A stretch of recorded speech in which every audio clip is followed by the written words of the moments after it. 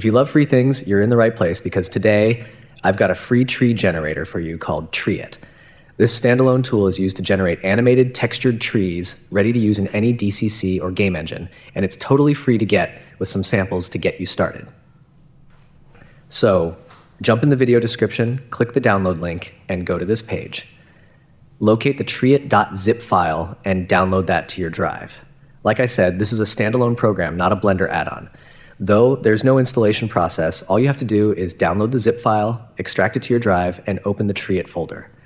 In there, you'll find the Treeit executable file that you can pin on your taskbar, or create a desktop shortcut if you want to access it easily. And that's all you need to do to get started. It's that simple. When you first open the program, you'll start with a blank canvas featuring a background and a tree trunk.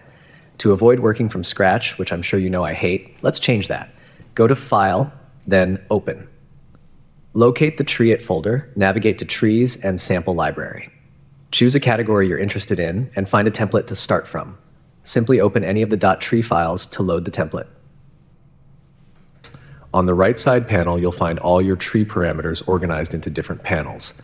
Here, you'll discover settings for the tree trunk, leaves, branches, textures, materials, wind, animation, and more. You don't have to understand every setting right away, so feel free to move sliders around and see what happens.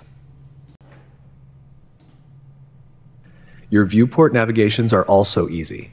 Drag across the viewport to orbit. Hold Shift and drag left or right to look left or right. Press the middle mouse button to zoom in and out. If you want to move, rotate, or edit a specific part of the tree, just hold down Control and select a leaf, branch, or trunk to get extra controls for that selected object. Hold the right mouse button and drag to pan the viewport. The tree settings are straightforward, and you'll learn more by just playing with them. If you create something you like, save it and make quick variations using the randomize option.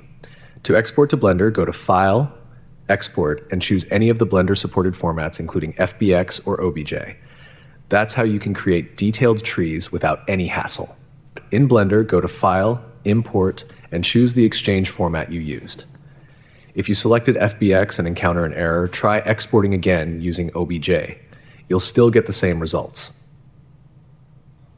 Now change to Material View to see the materials.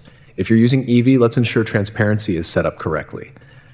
First, select the leaf materials and connect the alpha output of the texture to the alpha input of the principled shader. Do this for all materials using transparency, and also set the blend mode to alpha clip in the material settings. That's all. Add a ground, a sky, and enjoy nature. Why go outside when everything can be enjoyed inside? Thank you for watching. Make sure to subscribe so you don't miss out on the next free tools I discover for you.